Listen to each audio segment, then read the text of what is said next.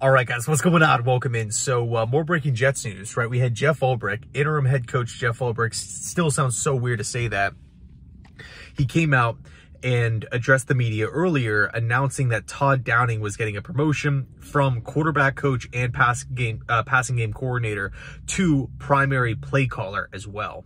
So in the process, obviously, Nathaniel Hackett gets a demotion. He's still offensive coordinator, but, clearly Todd Downing is, kind of the de facto offensive coordinator. I'm not really sure who's going to be in full charge of game preparation. I would assume it's Todd Downing, because what's the point? That's just dysfunctional to have Nathaniel Hackett lead the game preparation and then for him to take a back seat on game days, right? On Sundays, or I guess in this case, Monday against the Buffalo Bills. Makes zero sense, no logic to that. So I would assume, again, Todd Downing will step in as the unofficial offensive coordinator. Quick side note, I know I still look crazy here, still without power, but it is what it is. This breaking news is completely different, right? Different than Saleh, different than Ulbrich, different than Hackett, and all these guys. Supposedly CAA is parting ways with Haason Reddick. CAA is Reddick's, I guess, agency. And to be honest with you, I don't even want to put my head into the negative realm with Haason Reddick. This is kind of taking a back seat to literally everything that's been going on. The losses, the drama, Woody Johnson. And it feels weird to continue to talk about this Reddick situation. I'm not saying I forgot that he was off the team, but sometimes it just slips your mind that he's technically a part of the New York Jets, right? I get that same feeling with Malachi Corley. He just doesn't play for whatever reason, despite everyone seemingly in the organization loving him. So we're looking ahead here. Again, I really don't want to harp too much on Reddick. I feel like the entire subject has just been beaten to death. Up to this point, we don't truly know what's going on. I think if the agency is going to be going this far into, where they're actually moving on from him, that tells me that something is probably not going to be done.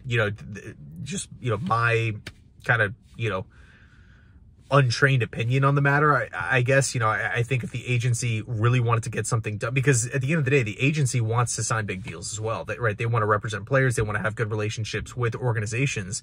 It's hard to be an NFL agent or an agency when you when there's burned bridges, and it's very difficult to work with guys that are going to be dishing out the contracts, right? Ownership around the league, general managers across the league. It's very difficult to do that. So for me, at least, my kind of take on it, I guess to kind of push back on that, who the hell knows what's going on with this Reddick situation? All we know right now is that the Eagles completely, man, to see a solid pick going back to Philly for this mess that the Jets signed up for, it's, again, I don't want to get my head too into it. I don't want to put myself in a bad mood thinking about it, because I'm thinking about brighter times. Right? I'm thinking about a change in accountability. I'm thinking of change in leadership and discipline, change in play caller. Right? I'm really excited to change in uniforms this weekend.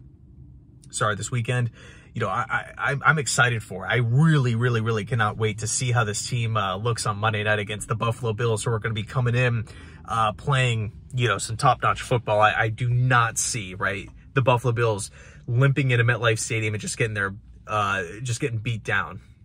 So I'm expecting a big game, but sorry, not a big game, but just a back and forth kind of brawl.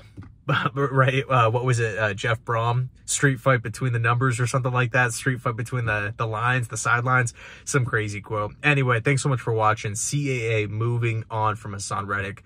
Again, mentioned this before. If you're in Florida, thinking about you guys, tough day. Tough couple, last couple of days. It's been brutal. Hope you guys are staying safe. As always, go Jets.